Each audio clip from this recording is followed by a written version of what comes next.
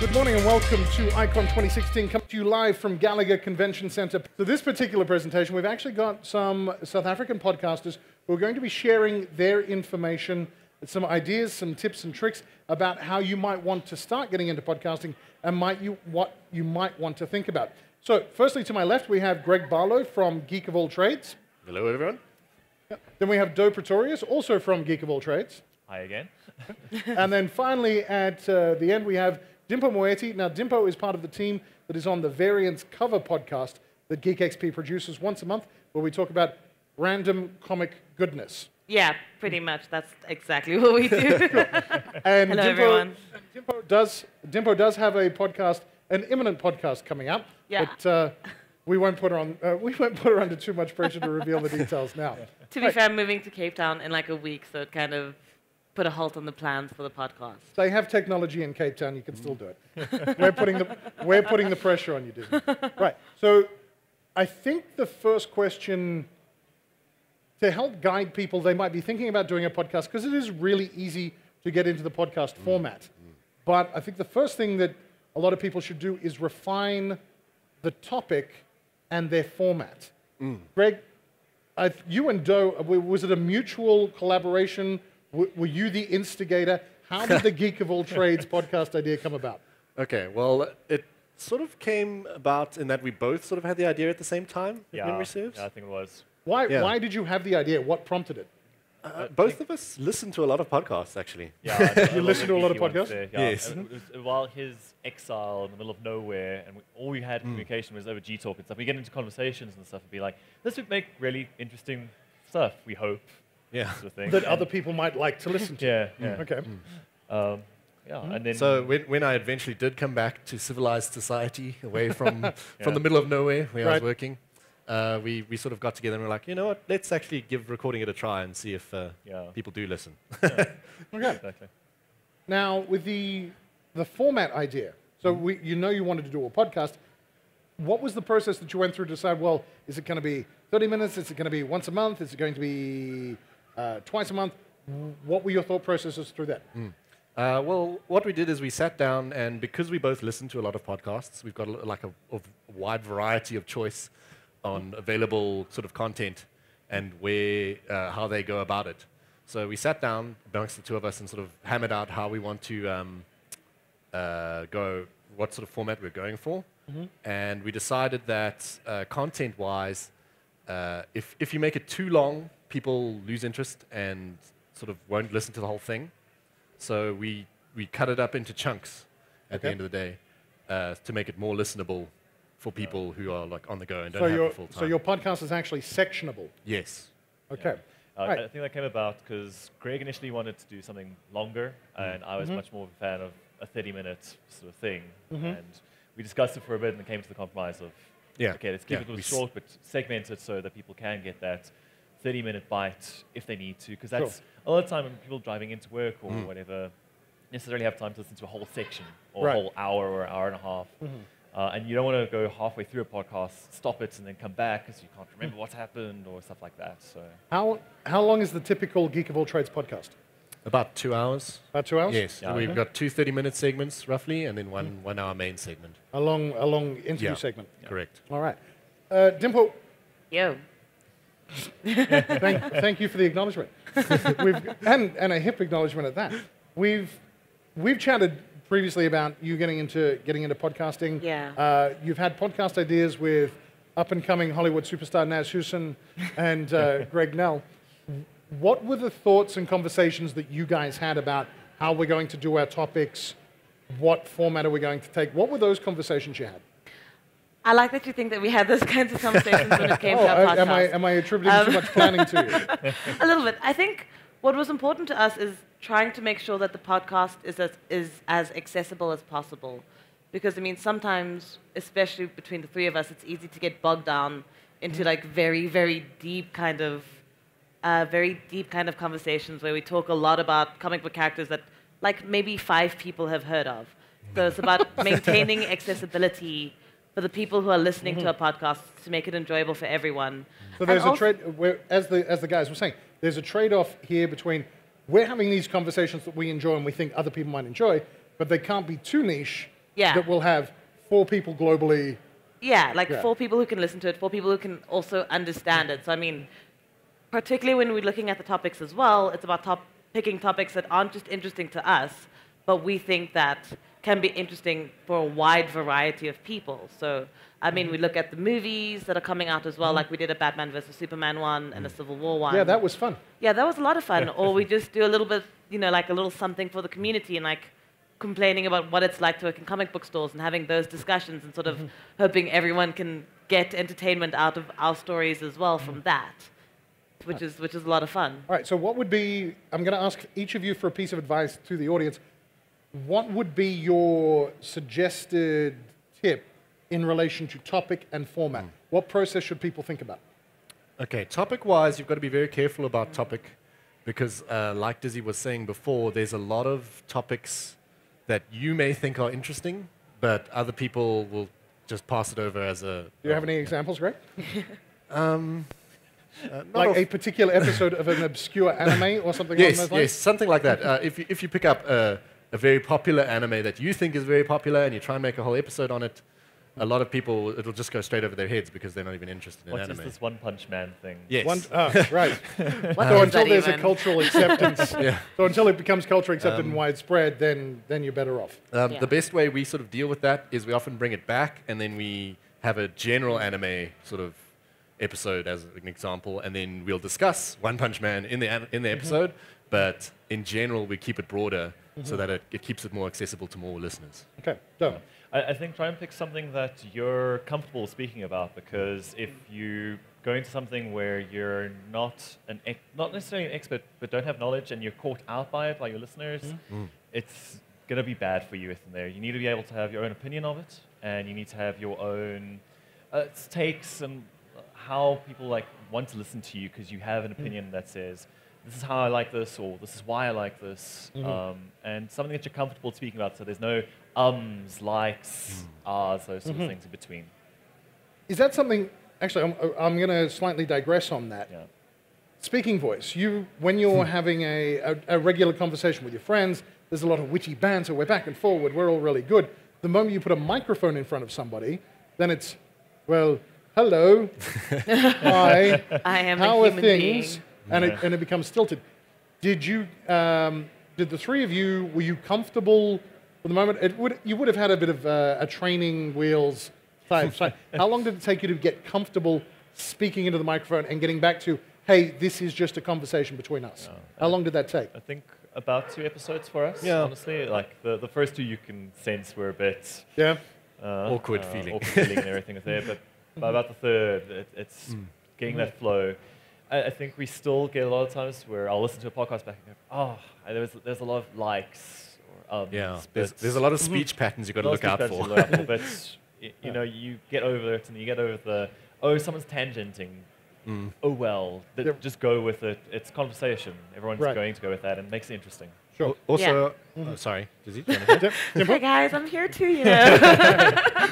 I mean, Sorry, the blue hair's just going into the background. It's kind of like a green screen. yeah, I'm not really here. It's an apparition to make it seem as though like a woman is also talking about podcasting.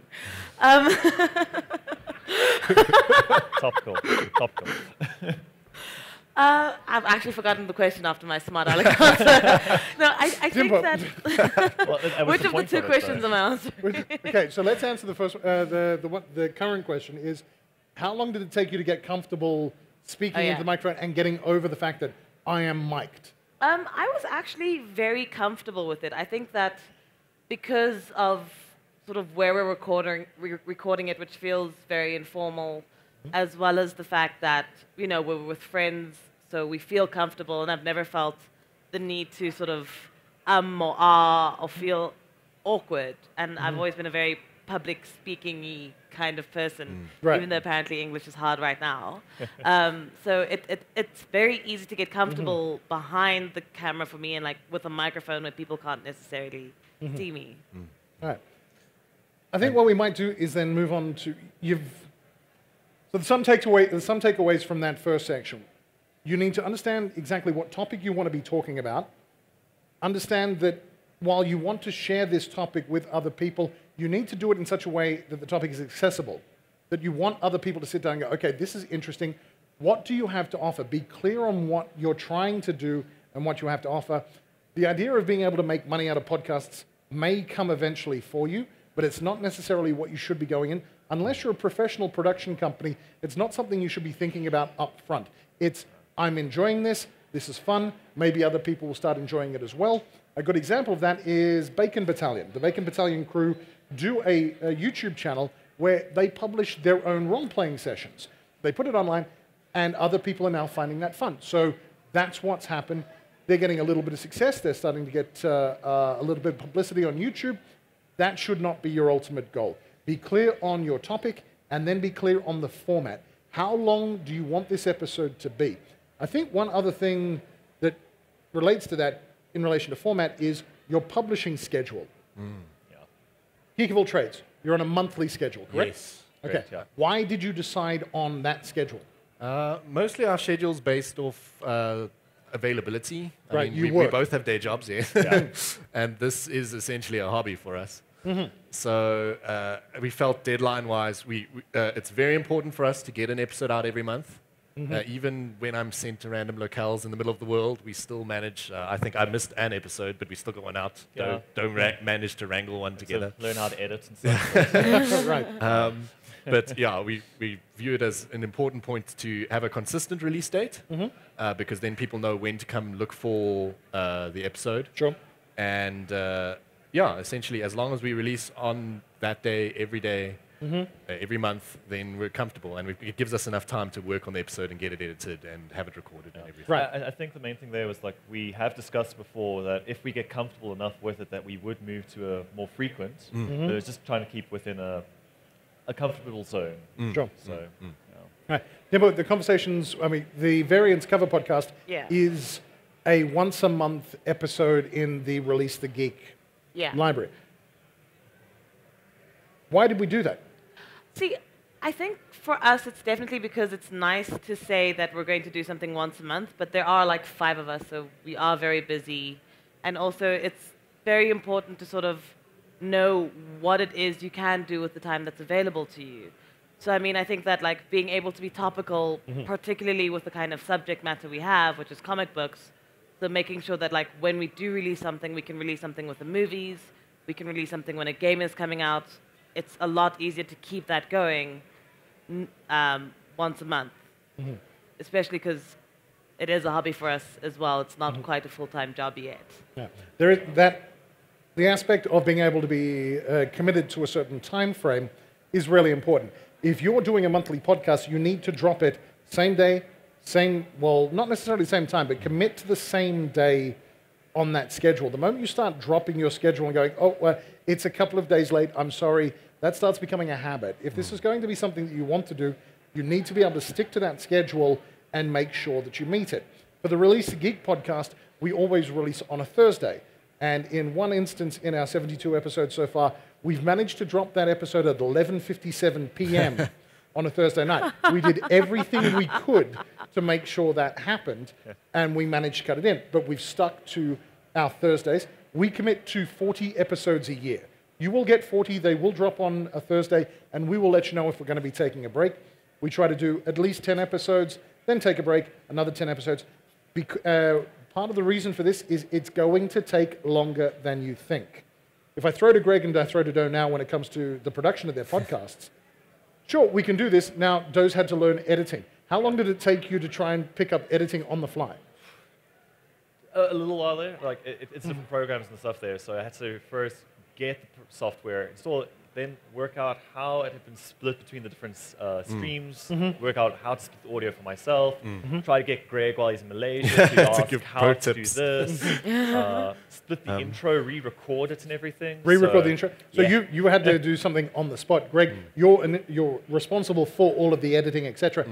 When you started and you got your first podcast and listening to this and you're not necessarily cool with mic techniques and there's a lot of ums, little R's and pauses, intakes of breath, those sorts of things, how long did it take you to get a handle on the editing process? It took quite a while. Like Doe was saying, you have to learn the program to begin with. Sure. They're not difficult to learn. They're quite easy to pick up. And there's a lot of free programs out there you can use as well. Okay. But it took a few days just to get the hang of it and get comfortable with it. And when you're dealing with large audio files as well, sometimes you've got to go and cut and paste and chop and glue together and get rid of pauses and ums and ahs. Right. And then once I established a sort of a template to work on an episode, it made things a lot quicker. Because then you can use that template, when you've got your next episode, you just go back to your previous template, and then you can sort of fill in the gaps and change things up a bit, and it made things a lot quicker once you get the hang of it. Did you expect that the editing process would take as long as it did? When you, oh, we've recorded this, I'm going to put it down, I'm just going to do this and this and this and tweak, and then I'm going to release. How long did you initially expect that post-production process to take? No, well, it's pretty much what I expected, because, I mean, recording, we generally get about 3 hours of audio for a 2-hour podcast because we record all the in-between bits. Sure. So I knew it would be at least 3 hours. Because you have to listen to the entire process. Exactly. You've got to listen through everything in case you miss an or an hour or a pause or a dog barking in the distance or something. Right. So, it generally ends up being about 4 hours maybe. But generally, whilst I'm doing it, I sort of multitask a bit in between and like follow along on other things whilst I'm doing it. So because you just need the audio component in the background. It's kind of like listening to a really long podcast. That's something the budding podcaster needs to think about. You've recorded that. Your job is not done. If your podcast is 1 hour long, you now need to spend at least 1 hour listening to that podcast, trying to edit out your ums, your ahs. You'll start noticing very, very quickly the verbal crutches that you rely on, such as like. Every now and again, I just want to send a mail through to certain podcasts and say, I want to challenge you to do an episode where you do not use the term like ever unless it's actually in a comparative sense.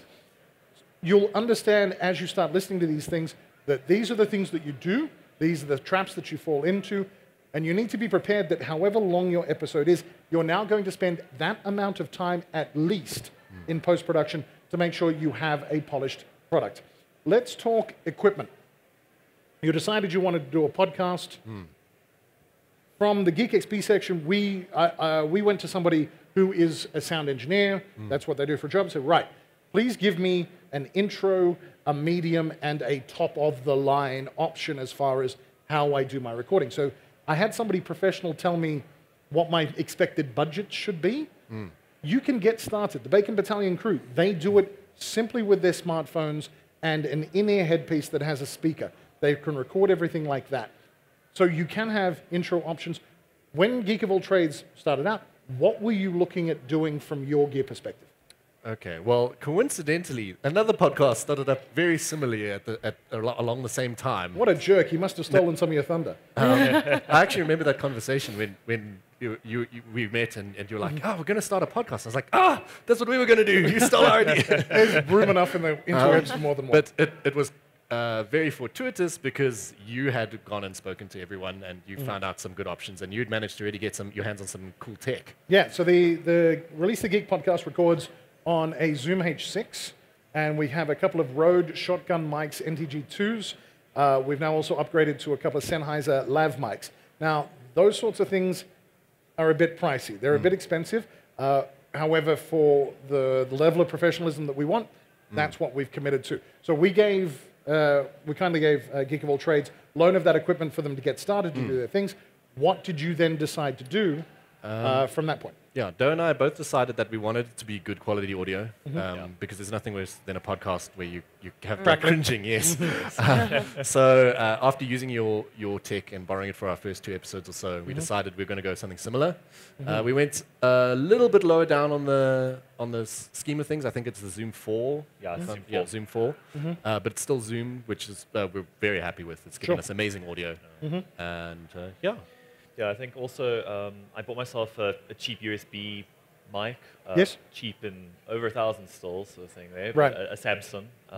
They're great and portable. And that gives you good quality if you're doing the editing and stuff and need to record little extra things. Sure. I know Greg has a Snowball. Yeah, the Snowball actually also gives so very it's just good useful audio. for those things of.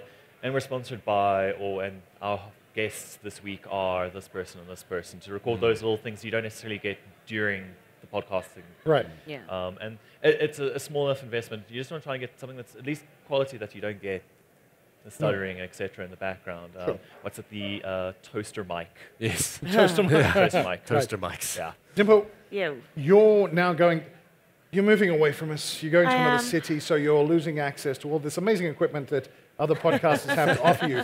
You're going to be stepping into this completely fresh. So what are the things that you, now that you've played in the podcast realm, Yeah. what are the things that you know, I need to be aware of this, I need to be aware of this when I step forward?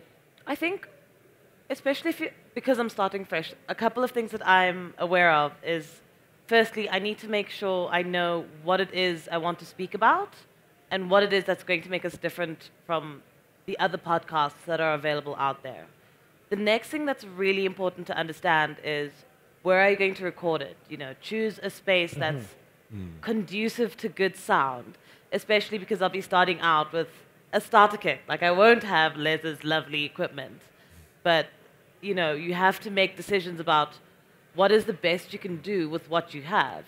And if in that time it's my cell phone mic, or it's, you know, buying USB mics like Doe just mentioned, you have to then figure out where will be the best place to record it so that you get the best out of it.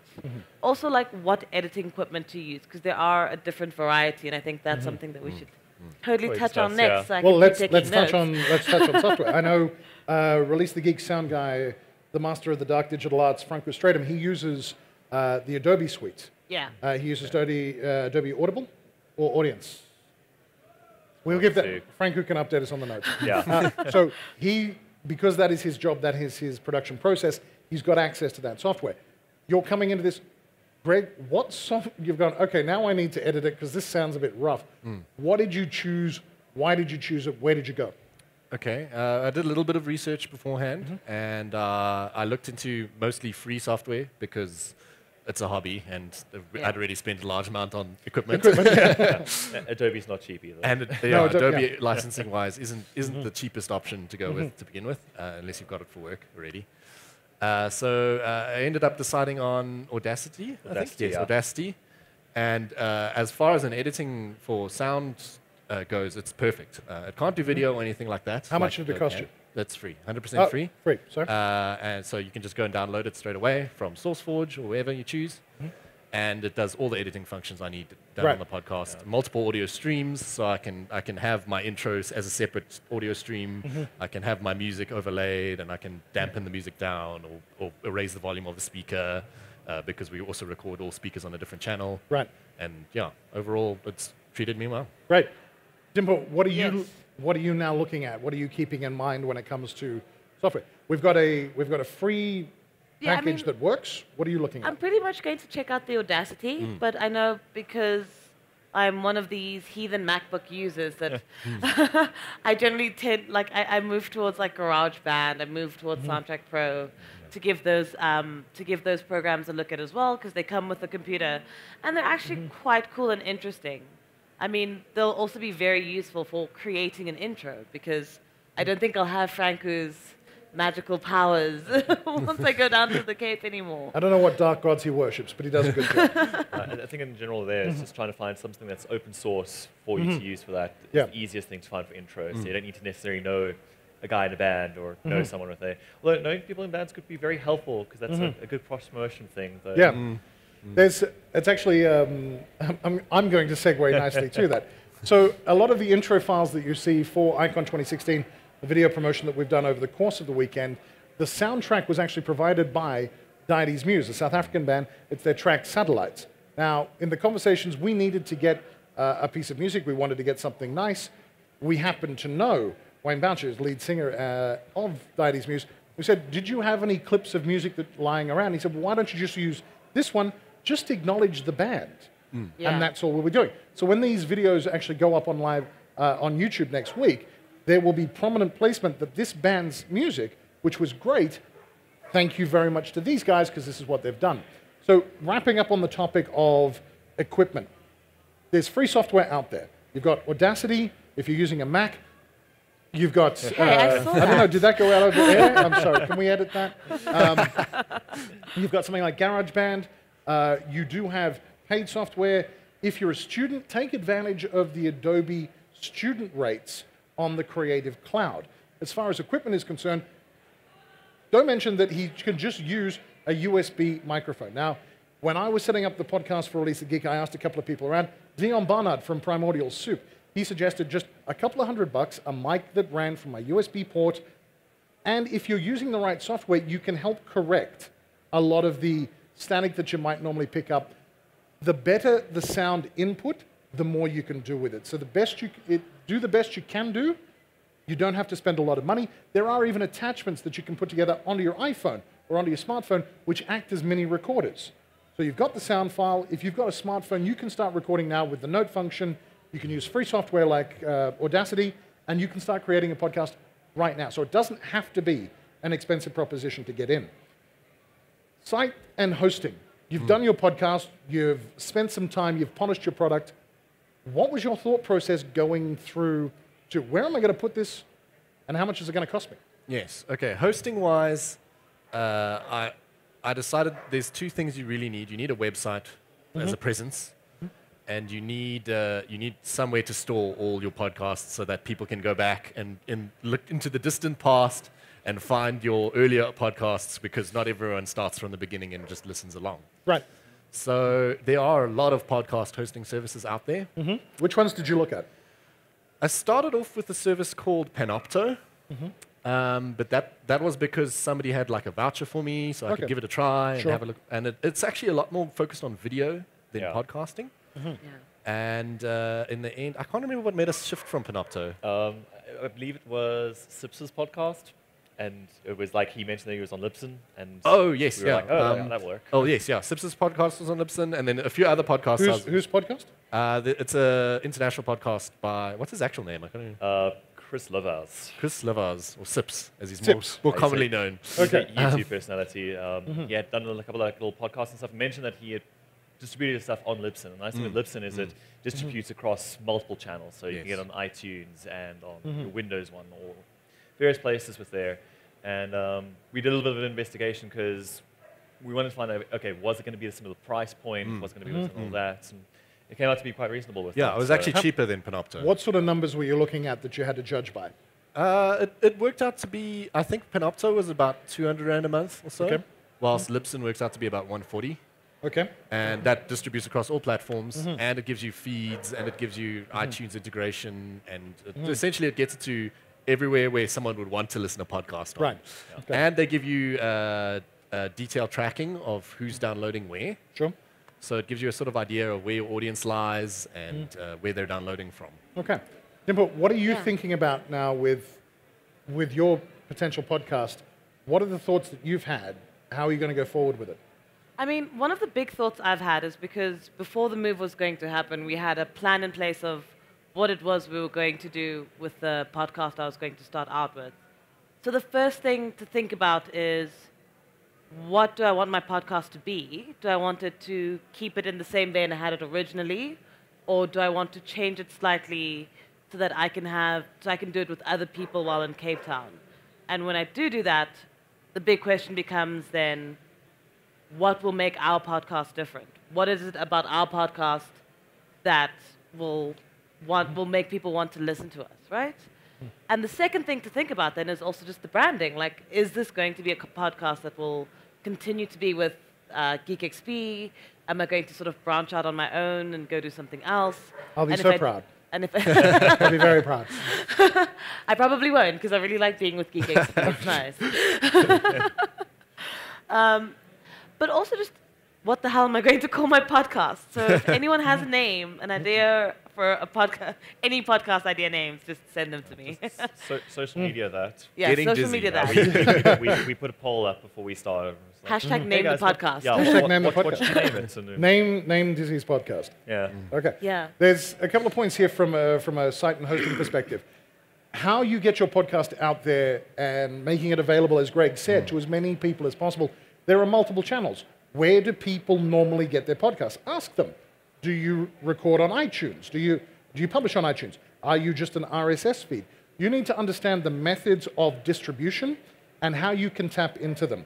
When we were looking for Release the Geek, I went to Squarespace. I listened to a lot of podcasts. People talked about Squarespace. And then one of the adverts actually said, you can upload your podcast, which made me take a look at it. And it was really simple, that there was an option in there, do you want to publish this to iTunes?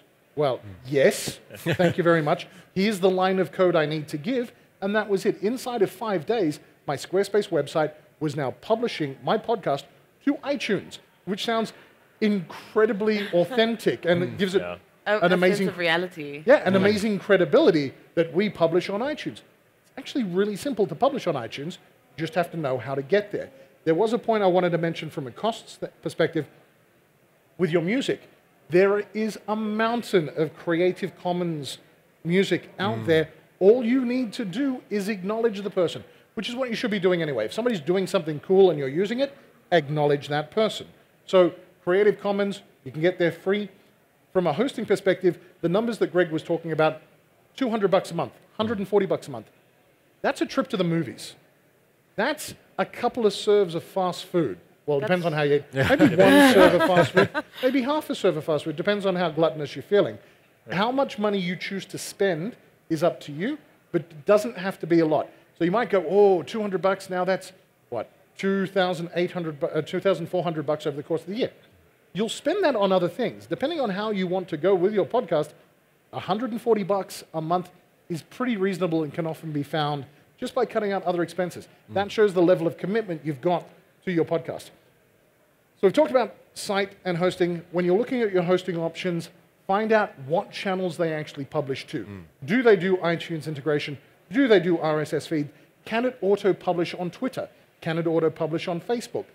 Those are the things that need to go out and automate your process.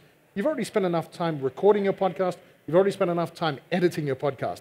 Having to manage these processes is something that you should be passing to a service provider. And for $140 a month, that's awesome. Right, let's talk audience building. You've decided on your topic. You've crowdsourced a name for your podcast.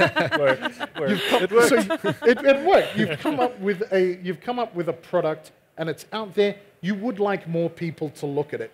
Greg, what did Geek of All Trades do to try and spread the word that, hey, we've got this thing, please go and look? What did you do? Okay. Our initial launching point was social media, because it's grown to such a big thing nowadays that most people have some social media account of some form somewhere.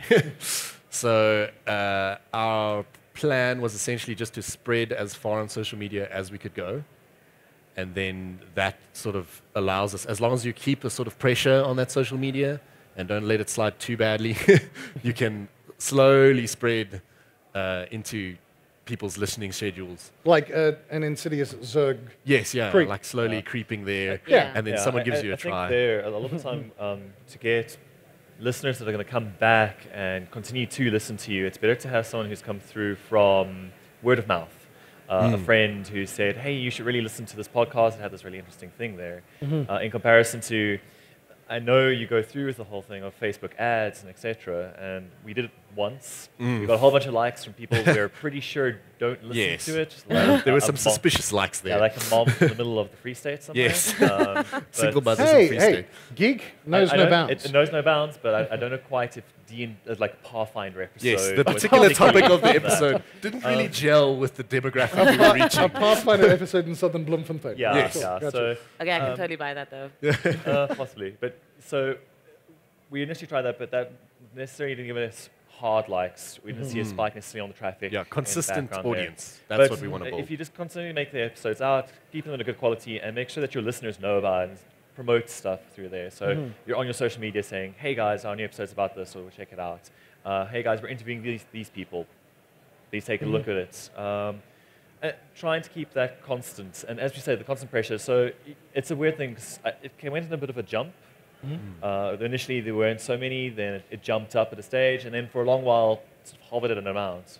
But at the moment, even, we're seeing this constant of it grows about 10 more listeners. And it just goes. And as soon as it gets that word of mouth growth, I think that's where you're actually going for, is trying to get that there. Yeah, it ties to consistency again. So as long as you're getting that podcast out every month or whatever, every 2 weeks or whenever you decide, and you're reliable in that, people will come back and be like, oh, it's the new episode of XYZ today. Excellent, I can go and watch that. And even if it's not an episode they're really interested in, because they've come back to it and they know it's consistent and it's always going to be there and they know the content is at least as there's some content in there that they want to listen to.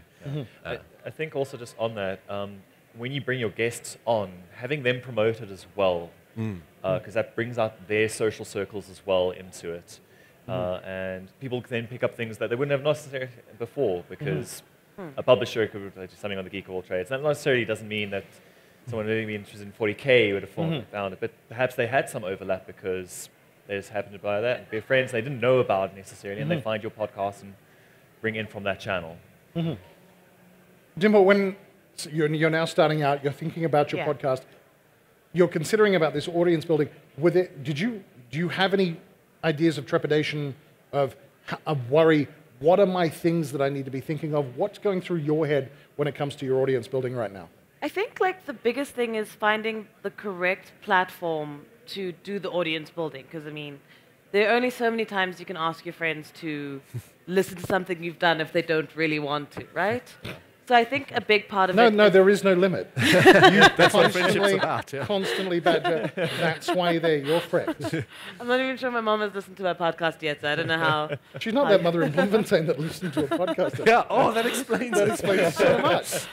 But on a serious note, I think that the interesting thing for me is about deciding on which platforms I want to promote my my podcast on, because I think that everyone uses their social media very differently, and we have different things we do on different profiles. Like the way you behave on Twitter is not the same as the way you behave on Instagram, which is not the same way you behave on Facebook. So it's making the decision about finding the correct platform for myself to promote my work on. So they see the fun, exciting comic book lover Dimpo, and not the crazed, angry, yelling at people on Facebook Dimpo, who might be a bit terrifying. I think there might be a slight misalignment between our social media presences.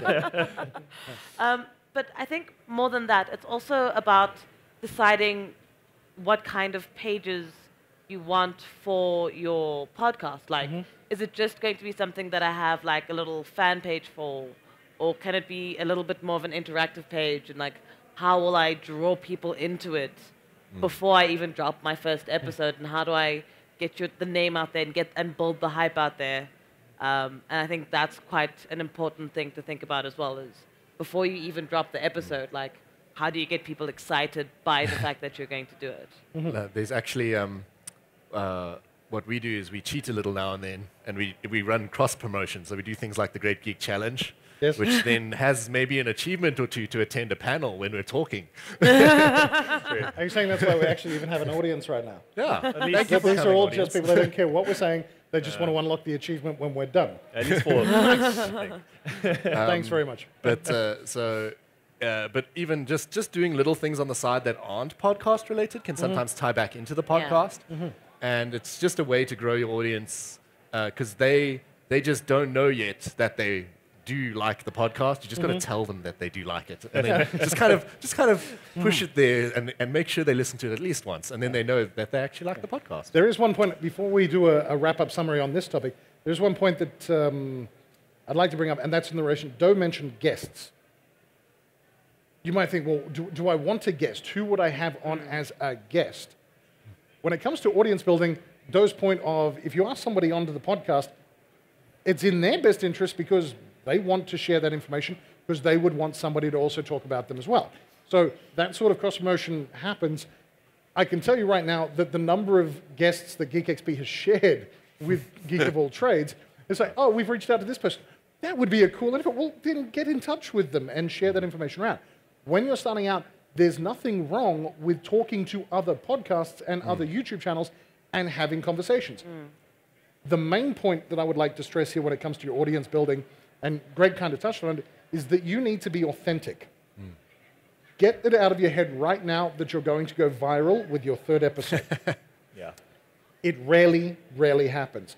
And if you're going into this process for a viral hit where this is going to make you money, you're in it for the wrong reasons. That's what professional company-based podcasts, that's what they're for.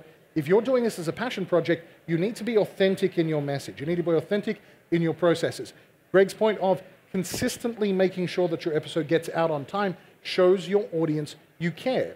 Bacon Battalion, I'm going to use them again, recently had an issue where the main laptop for the person who was putting everything together crashed irrevocably, as in the hard drive became melted slag. They missed their episode. What they did do was they got on their cell phones and they recorded a video telling their audience, we are so sorry, but this is what happened to us. And they got amazing fan reaction. The fans went, oh, cool, yeah, hey, that happened to me. We totally understand. Thank you for going to the effort of telling us. If you drop a podcast, and then don't, and nobody knows why, you'll move out of somebody's consciousness very, very quickly. Doe's point about a core audience. You will have people who will go, hey, I relate to what Dimpo was talking about. Dimpo's talking about comics from a specific angle that I can relate to. So I want to listen to her.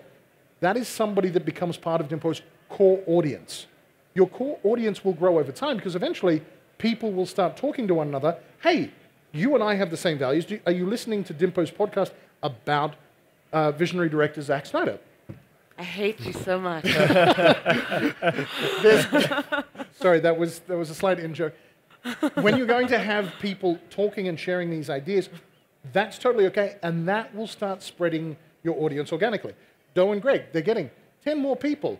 You know what? That may not sound like much each and every month, but that's another 120 people over the course of a 12-month period. Now, all of a sudden, that starts spreading. And when you're building your core audience, resist the urge to do the pay-per-click, come and listen to that. Then you're going to have people in countries. You're not going to get your target market. You want your target market to be people who relate to the message that you're putting through on your podcast, and you want them to come back. Right, so we're close to wrapping up on time. I'm going to ask for one final thought from each of you in relation to podcasting. One tip, one bit of advice, something that you've learned, some pearl of wisdom that you can pass out. Greg Barlow. Okay. Enjoy what you're doing when you podcast. Yeah. If you find you're not enjoying what you're doing, then maybe you should reconsider doing it. Because every episode, I enjoy recording every episode. And I think if I ever get to the stage where I'm like, oh, another episode, then I think then it's time to maybe dial it down or something. But as it stands, I enjoy every episode I record, and I enjoy meeting new people and discussing geeky things. So enjoy what you do. It's part of our stock in trade. Exactly. Doe, what have you got? I think just if you're thinking about making a podcast, just do it. If you don't put them in place, just go for it. You only learn by doing, and you only get out there. You'll be surprised that people will enjoy just listening to something we're talking about, because anyone who's interested in something, you're very interested in getting that conversation, and then from a different voice, it's great. Yeah, I think my big thing is have fun, and also just be a little bit prepared. Like, whatever it is you want to discuss, make sure you've thought it through, and there's enough in that to talk about it for however long your podcast is, and have fun with it. Like, don't be scared to be a little bit ridiculous in your own podcast. Excellent. So I get to run the panel, so I get to do more than one. So Greg's point, fun. You may have a job that you don't really like, and you have to get up for it each and every day. If your podcast, if your hobby interests are getting to the point where you go, I don't want to do that anymore, or this is a struggle to get through, then there's no problem taking a step back and reassessing whether this is something that you want to be doing. If the Release the Geek podcast has been amazing for me, I've managed to interview some amazing people, including well-known comic artists, where I'm just sitting there going, I can't believe my life. I'm talking to these people. Whatever you're doing needs to be fun. It could lead to cool things. It could lead to the credibility to ask somebody to come and sit down and talk to you that you think, maybe we never would have had the chance to speak to this person in the first place. Understanding that this is going to be a process is really important. You might want to think about recording a couple that you know that will never, ever go to air. Do a couple of test runs. Sit down, have fun, sitting around with the people that you think you might want to be dealing with, play with it, then record the podcast, and then see what you could actually do to tighten it up, to tidy it up. That's going to give you immeasurable learning opportunities that you wouldn't normally have going live. You don't have to put everything out to air. Run it a couple of times, refine your approach, learn what you're doing, and then you can finally put a polished product out on the air. Anybody else want to add anything to those? I think so. that covers it. Oh, so we are in done. Done. This is now the definitive Mic intro to drop. podcasting. Get a podcast. Frost. There we go. And get on We your hope to podcast. see more podcasts out there, guys. Yeah, we do want to see. hopefully. The podcasting community is awesome. It's like the YouTube community. You start meeting up with people. Hey, I really enjoyed that thing you do. I can tell you right now, Sam Wright from TatGirl, I want to pick her brain. She's just started her YouTube channel. You need to get on and see Sam Wright from TatGirl. Go onto YouTube and watch her stuff because she's authentic in the messages she delivers and she provides information in a fun and informative manner. I want to now speak to her and go, how did you do this? What was that technique? Geek of all trades, GeekXP, Variance Cover, we all share information. It becomes a community because we all recognize what we're trying to do, and if it's done in an authentic manner, you can make some amazing friends and have some great times. So that's it for this particular panel presentation. We're coming to you live from ICON 2016. This is our main stage panel. We'll be doing panel presentations all day today. All of these videos will go live onto YouTube as of next week. ICON 2016 at Gallagher Convention Center. We're powered by always-on Wi-Fi, super-fast Wi-Fi when you need it. Guys, thank you very much. We'll be back in 10 minutes with the rise of speculative fiction, where we have Raymond Feist, Fred Stratham, and Sanjana Singh taking the stage talking about how speculative fiction has grown in society. Please come back in 10 minutes. Check that out. Thanks very much.